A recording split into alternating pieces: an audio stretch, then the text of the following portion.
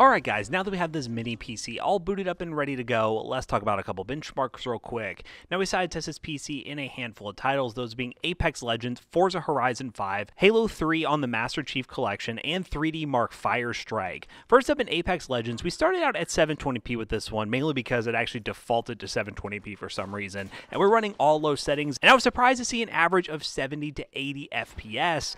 720p might not be the best resolution for this little mini PC. Those Iris Xe graphics actually could play games at 1080p. As you can see, when we bumped back up to 1080p on Apex Legends, we got about 50 to 60 FPS, but I kind of underestimated how well these things actually perform. It does help that this thing comes with dual channel 16 gigs of memory. That always helps with these APU systems, and these graphics just seem to have improved since we've last taken a look at them. Now the drivers are still very wonky. When it comes to our capture card, it's really hard for the capture card to actually detect this system. The screen goes black a lot, we get a lot of disconnects, and another thing that happens and why we didn't test Fortnite is when you go full screen mode, it doesn't actually let you accept the full screen mode. It just stays on a black screen and then defaults back to borderless. So still some driver issues with these Iris Xe graphics, but the performance is definitely there.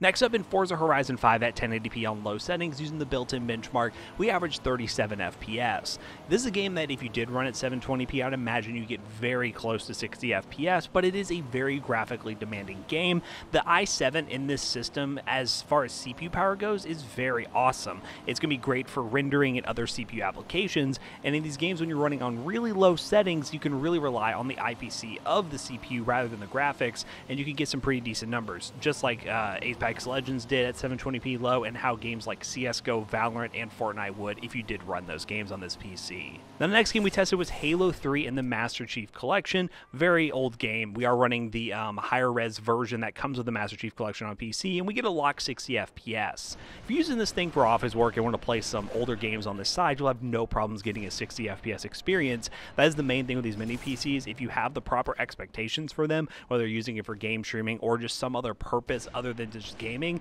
you'll be pleasantly surprised with the gaming that you can do on the side along with what it's already capable of. And the last thing we decided to test with this PC was 3D Mark Firestrike. Let us know down below if you want to see us continue using Firestrike throughout the benchmark run so you can compare with other PCs we build on the channel. We ended up getting a score of 1,805 points. So overall, this mini PC impressed me. It performed very well. The build is really awesome, and Minisforum is one of the leading companies when it comes to these mini PCs, and I always look forward to see what kind of mini PC they bring to the market, and I really do think Intel has something cool here with the Iris Pro graphics, and I hope that they reiterate on these with their new CPU lineup coming to mobile soon. So yeah, check the link down below if you need to pick up this mini PC, but I think we should wrap this video up real quick. Let's bring Jackson back in.